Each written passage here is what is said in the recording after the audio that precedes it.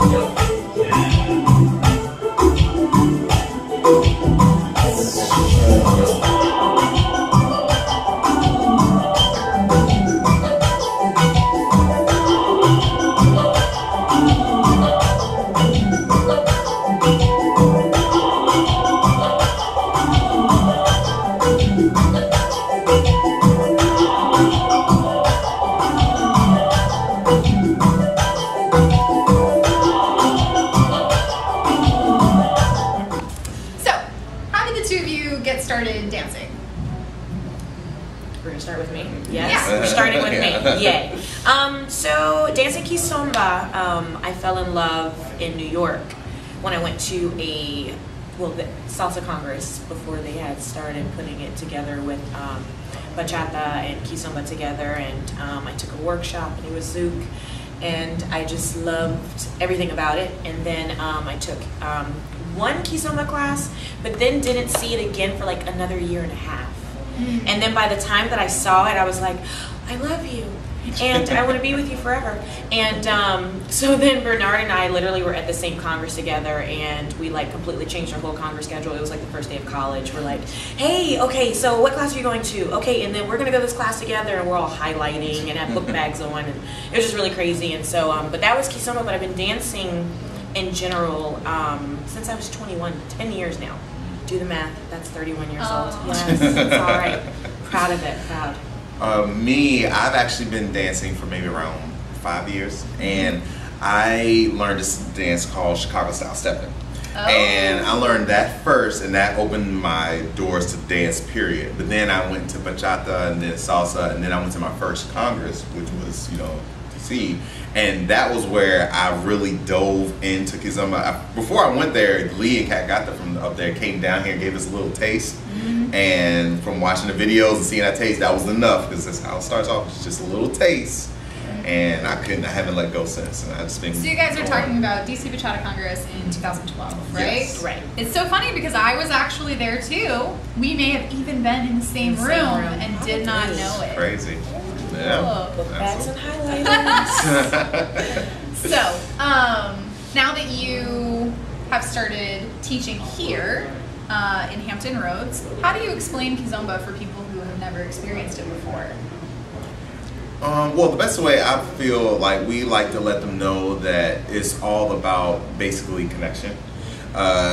We explain, of course, that it's from Africa and roots in Angola, but we deal with a lot of Latin dancers, so we just help to explain to them there's not a lot of side to side, but it's all into the ground, and it's not, the videos are beautiful, but we try to explain to them it's just like a long hug that you have for basically 4 minutes or however long the song is. I like that idea. Yeah, and we try to explain, make it as simple as possible. Anything to add to that? Yeah, I think what we, to piggyback off of that, and that's actually really what we try to focus on, but just keeping this dance as organic as possible and making sure that everyone understands it's not about you and I having separate moments, but about us coming together to have one beautiful moment. And I think that that's what all of our students are enjoying so much about it. And sometimes, as time has gone on, partner dancing has strayed away and gone to other places. And so we love Kizomba because it's really bringing it back to what my grandmother would have loved out of dancing herself. Just being with your partner, doesn't matter, close your eyes and, go on a journey. Awesome. Okay, well your students are lucky to have you. How do you decide what you're going to teach, what your approach is going to be. I mean, you mentioned that you have to keep in mind a Latin background that's common. What else? We rock, paper, scissors. No, every time. Really? Okay.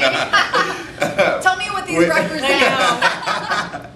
We try to get together as far as, well, one thing we do is, because since we're so new to it, we train ourselves. Like we've gotten all of Sarah and Albert's DVDs. We watch the recording. We actually watch the recordings of what we record from congresses or festivals we go to, and we go through them and we learn as much as possible. So gauged on the level that's in the class, we always focus on the basics. Like the basics is basically the first step to everything, connection, basics, and all of that.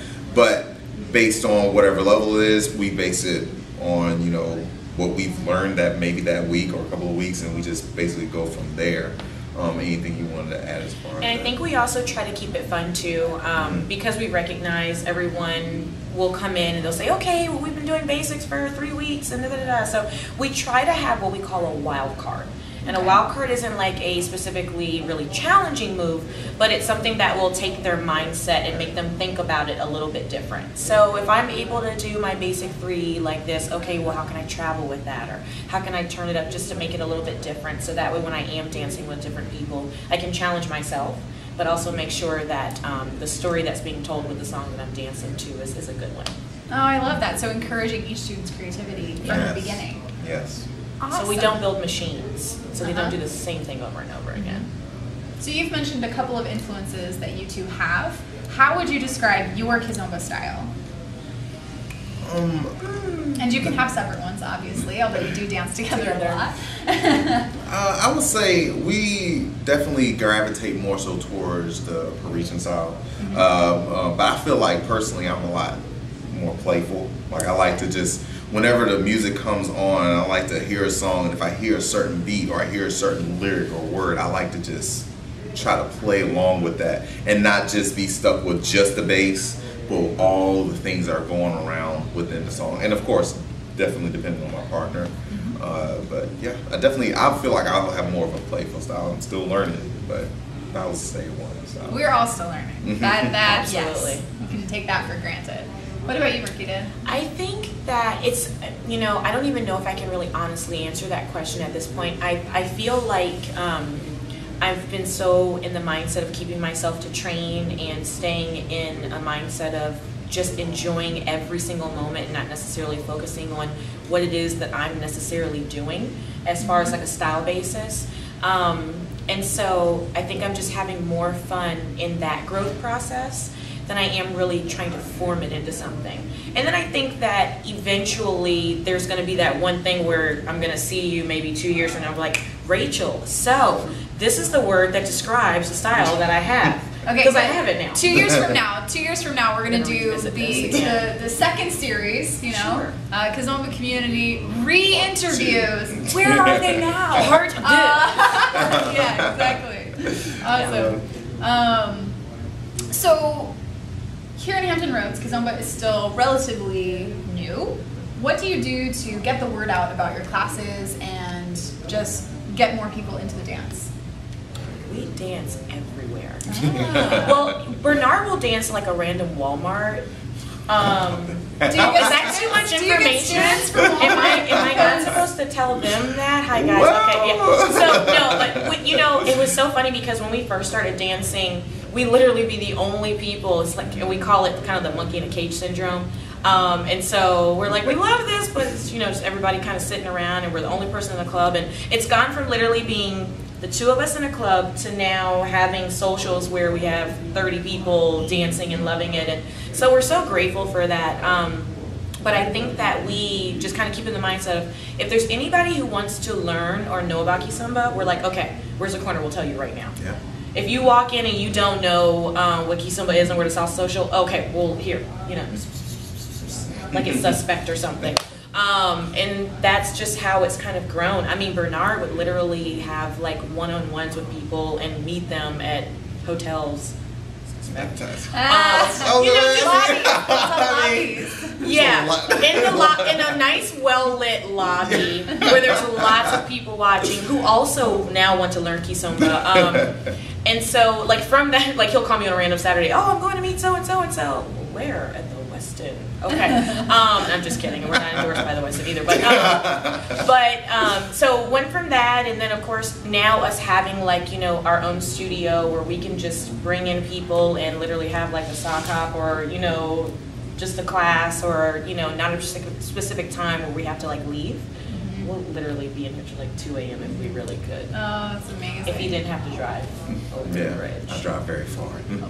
One thing that, like, my motivations to wanting to teach, honestly, was because there wasn't any Kizomba in the area. So because of that, I wanted to teach as many people so that I can dance with them. That's all. So I teach so that I can dance. Most of us teachers here in the United States had selfish motives. And the selfish motive was not money. Right. It was more dance partners. Absolutely. So like those things where like I know somebody that wants to learn, I'm like, okay, I'll teach you right now.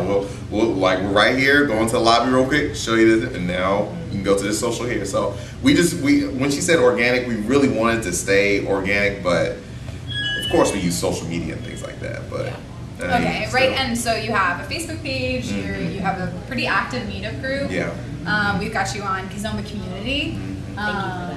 Yeah, no, great. So one more question for you both. What does it mean for you to be part of the growing Kizomba community here in the United States? It's extremely humbling for me. It's like to know that you can go somewhere and you know that there's a group of people that love what you love or want to do what you do, and there's no barrier of entry. It's because it's new everywhere. Right. So because it's new everywhere, everybody has that freshness. Like, oh man, finally, or like I love doing this. Finally, somebody that loves it just as much as we do. So it feels good to be humble and be a part of this. Yeah, right. Absolutely. I think the cool thing is that it's completely opened up like communication. And so like you can literally be in a new town, in a new city, and you can Google wherever they have Kizomba or dancing in that area. And now all of a sudden, you know, you meet somebody named Bob, and then he's like, oh, do you need a place to stay? Okay, cool. Yeah. And then you're eating, and the next thing you know, like your whole week of plans changes completely because now you're gonna go dancing for the next week. So it's been really super cool to not only meet people from other demographics, but also just other places in the world, and be able to kind of share a, you know, medium of communication with them through this dance, you know, and with it being so organic. So that's kind of cool. I'm a salsa dancer by, you know, so the flashy and all of those things, kind of bringing it back down to the basics of being like just in the moment with another person means so much to me. I think specifically for that reason. So it's really cool. We got some really great guy dancers out there too. Hi guys. well said. Our ladies too, yeah. Hello to everyone. If you haven't danced with these two, you know, make your way to Virginia Beach sometime. It's a great destination anyway. But thank you both for being here and doing this with me tonight. Absolutely, thank you. And I'm going to give you some contact information for these two and their group, so you can look at the next slide as well as the information below. And don't forget that if you'd like to see more videos like this and get connected to Kizomba all over the United States, you can go to KizombaCommunity.com. Thanks, guys. Bye.